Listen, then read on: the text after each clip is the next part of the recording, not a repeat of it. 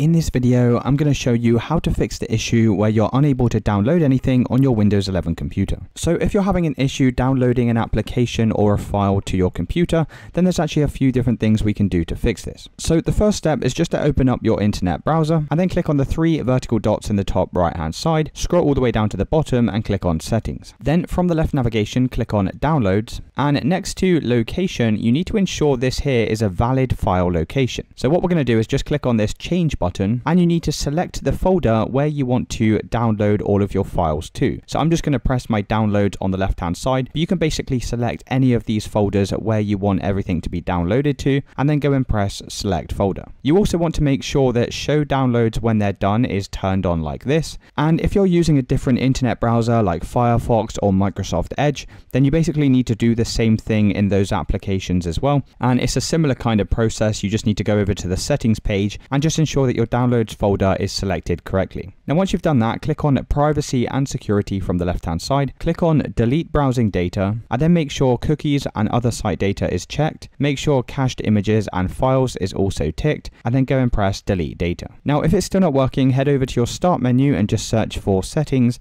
and then click on the settings window. In the left hand side, click on system, scroll down and select storage, and then scroll down and make sure storage sense is turned on and enabled like this. Sometimes if you don't have enough space on your system, then this could be the reason why you're unable to download certain things. And then finally, once you've done this, you can close out of this window, head back over to the start menu and just search for run. And then in this run box, we're going to type in wsreset.exe and hit enter. And once you've followed all of these steps, that should have now fixed the downloading issue. If you did find this video helpful, then let me know in the comments and I'll see you with the next one.